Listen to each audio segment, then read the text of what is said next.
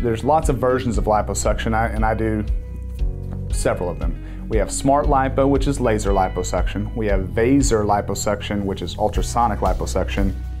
And those are partnered with traditional liposuction, which is a metal straw or a cannula that we use to suck out fat or the melted fat from the laser or the ultrasound. Popular areas of liposuction include the abdomen, love handles or hips, inner and outer thighs, probably the most common. Oftentimes men with fatty chests or gynecomastia, we can do liposuction of their chest. We can do it underneath the arm. We've done it on ankles and knees. A real common area for smart lipo especially is underneath the chin here. But liposuction can be pretty much done anywhere on the body.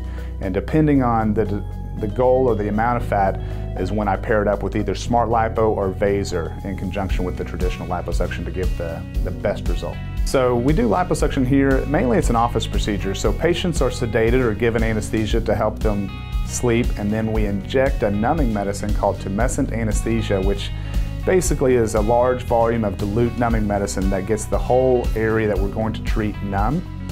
After that, we can make small poke hole incisions and either use the smart lipo or the vaser liposuction device to melt or emulsify the fat. And after the fat is melted or emulsified, we then go in with a cannula or a metal straw and suck out the melted fat. The idea of smart lipo or vaser is that it melts the fat, which is more gentle and makes it extracted easier, but also that gentle heat helps the skin to contract to give a nicer, smoother result.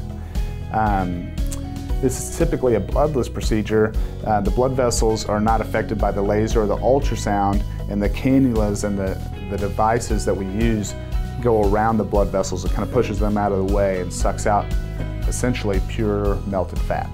So I do liposuction nearly every day. It's my most, it's what I'm busiest at. It's the most common procedure, not only in my office, but nationwide and worldwide. It's the most common cosmetic surgery performed around the world, and certainly here in Oklahoma.